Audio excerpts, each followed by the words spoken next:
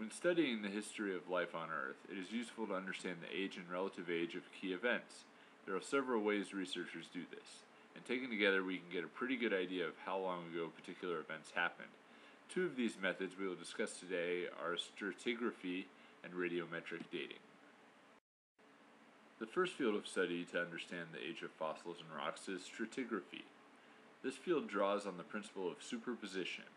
That is the assumption that rocks found in the same layer are the same age, and that as you move higher or lower through the layers of the rocks will be younger or older, respectively. Layers are shifted as tectonic plates on Earth move, but geologists are generally able to trace how these changes have occurred. A second method for estimating the age of rocks and other substances is radiometric dating. Radiometric dating uses the rate of decay of radioactive isotopes as a way to estimate the age of substances. The rate of decay of these isotopes has a constant half-life. That is the amount of time it takes for half of the atoms to decay. Consider a rock sample which contains the radioactive isotope uranium-235, which decays into lead-207. The half-life for this decay is 700 million years. This means that 700 million years after the rock was formed, we know that half the uranium-235 atoms will have turned into lead-207.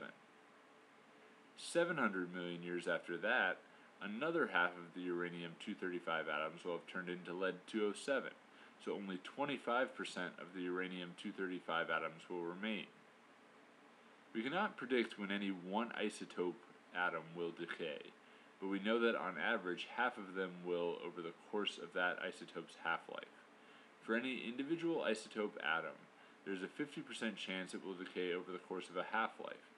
With a large sample size, such as the billions and billions of atoms that make up the rock, this average has a margin of error between 2 and 5%, which is extremely precise. Because many substances contain multiple radioactive isotopes that have different half-lives, we can cross-reference the decay of these isotopes and get an even more accurate estimate of how old the rock is.